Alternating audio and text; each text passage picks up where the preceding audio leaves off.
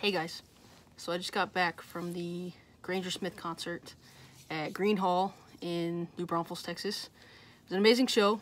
It was a social distance show, so we each had tables that we were sitting at, chairs, there were barrels, that was our table.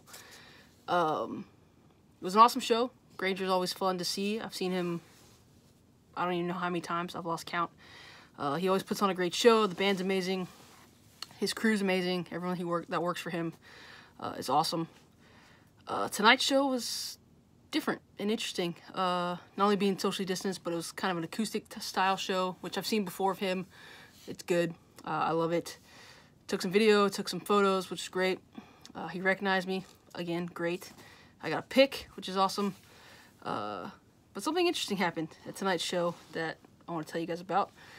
So we were supposed to be socially distanced. You could have your mask off at the seat, but if you got up and moved around, you had to have your mask on, and you weren't allowed to stand up and dance or do anything like that. You had to be in your seat during the concert. And during a song of his called "If Your Country and You Know It," a fan got up and started dancing. And not dancing, but like up at his seat, and he was like singing along and waving his beer around. That's part of the lyrics, is literally, if your country and you know it, raise a beer. So the guy did that, and security escorted him out. And Granger was not happy about it. And he actually got the guy back into the show, brought him up on stage, and allowed him to remain. Actually, the guy left again after that song ended. Granger, he got off stage, and the fan did, not Granger, and he left the venue again and went outside. So Granger was not happy that this fan had been kicked out for enjoying the show. And other fans got up and started dancing, because Granger was like, do it. If you want to dance, dance. If you want to stand up, stand up. I don't care.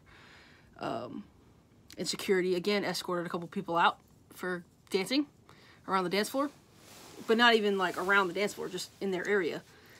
And 2 more people got kicked out. And Granger's like, if you want to kick anyone else out, the next person you kick out better be me, because I don't care. I'm telling them they can do this. By the end of the show, which was like 2 or 3 more songs, everybody in the venue was on their feet. People started crowding the stage. And Granger finished his set list, said thank you to everybody, and got out of there, which I don't blame him for. But it was very crazy, very insane. Granger will probably never play Gruene Hall again. I'd be really shocked if he does, whether it's by choice or by force. He will probably never play there again.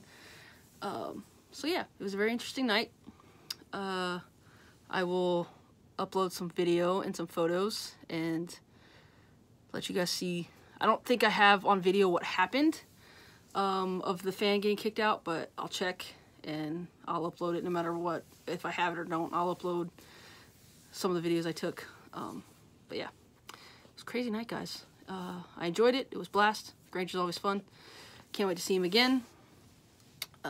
So yeah, have a great night. Yee Yee.